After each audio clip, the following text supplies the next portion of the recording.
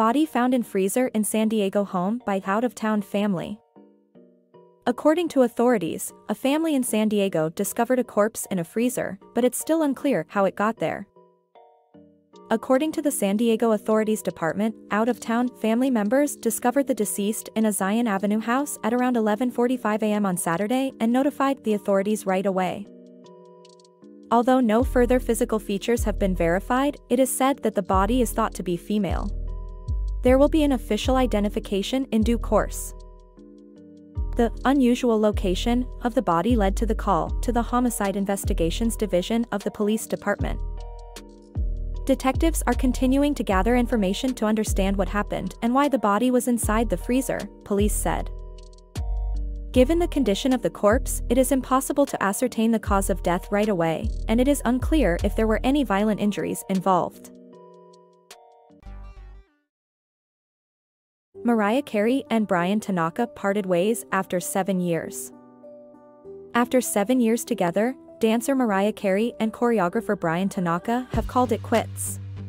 In a statement posted on Instagram, Tanaka, a dancer and creative director who had previously collaborated with the celebrity, revealed the split. The 40-year-old said the split was amicable and that Carey, 54-year-old, and her incredible children had enriched his life in ways words cannot capture.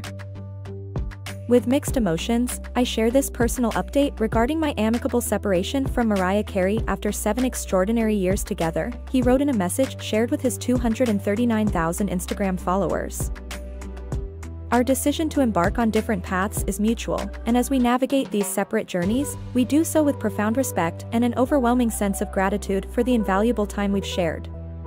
The memories we've created and the artistic collaborations are etched in my heart forever. He went on to praise Carey's dedication to her family and commitment to her craft, before saying he was looking to the future. I eagerly anticipate continuing my journey, knowing my passion for inspiration, dance, and the creative arts will resonate in the unfolding chapters, he wrote. Carey initially got to know Tanaka when he accompanied her on her 2006 The Adventures of Mimi tour as her backup dancer. After that, in 2014, she wed American TV personality and comedian Nick Cannon, who happens to be the father of her 12-year-old twins, Moroccan and Monroe. For Christmas, All I Want Is in 2017, the singer announced her relationship with Tanaka for the first time.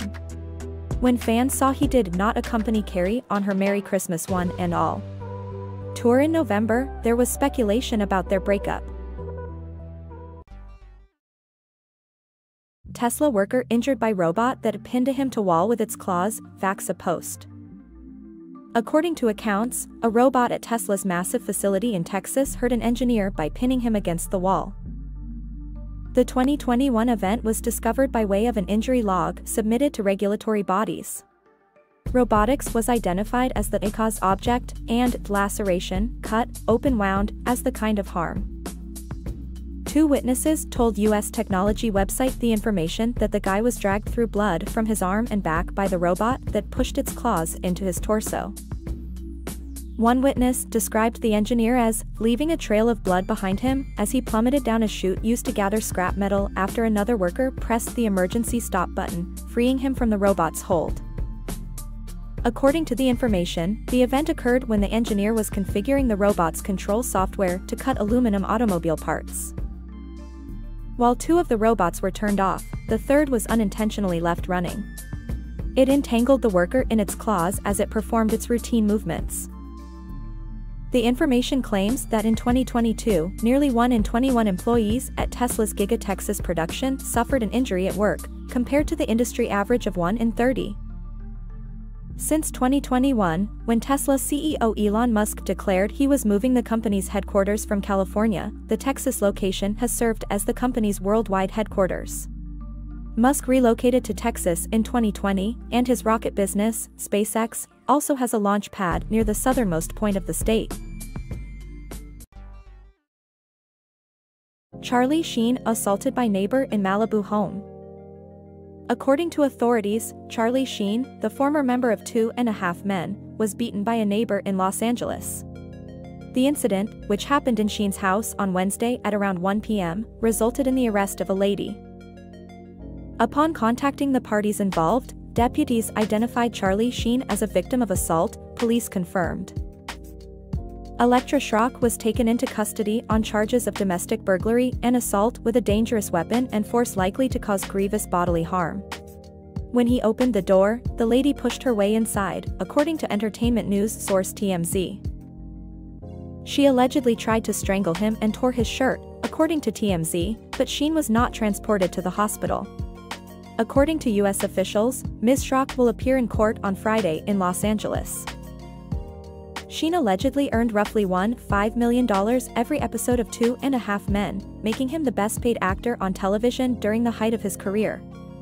However, Sheen was fired from the comedy for disparaging remarks he made about Chuck Lorre, the show's creator, and Ashton Kutcher took her place.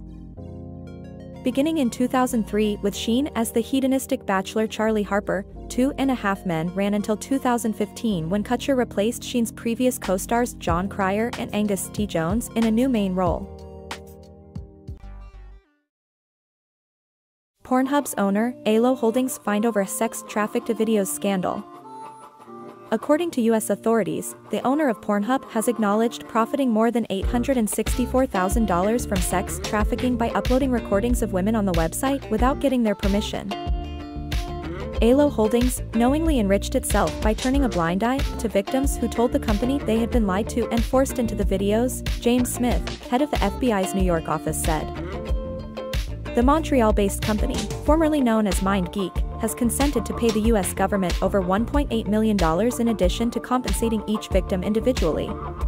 The business has promised to give victims compensation under an agreement between Aylo and prosecutors, but it is unclear who is qualified and how to apply. It was discovered that Aylo had hosted movies and taken money from Girls Do Porn, an adult film production firm that has since shut down.